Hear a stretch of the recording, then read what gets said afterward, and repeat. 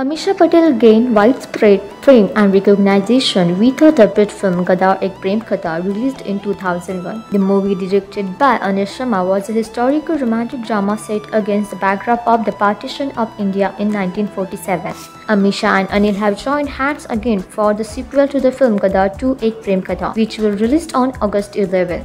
Weeks after, Ameesha shocked everyone when she claimed that during the shooting of Gadar 2, there was a lot of mismanagement on the sets in Chandigarh and blamed Anil Sharma's production house. Now the actress reacts to her statements, claiming that she shared a father-daughter relationship with him.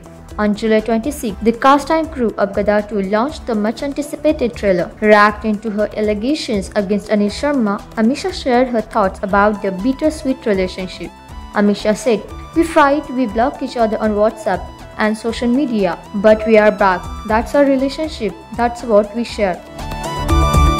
Further onwards, Ameesha has recently accused Anil Sharma, the director of Gadar 2, of not providing proper pay to the makeup artists, technicians and costume designers associated with the movie. Talking about Gadar 2 is set in 1971 and follows the story of Tara Singh as he returns to Lahore, Pakistan to bring back his son Charanjit amidst an anti-India campaign. Co-produced by Anil Sharma and Zee Studios, Gadar 2, which comes as a sequel to Gadar after 2 decades, is all set to release on August 11. What do you think about Ameesha Patel's comment? Let us know in the comment section.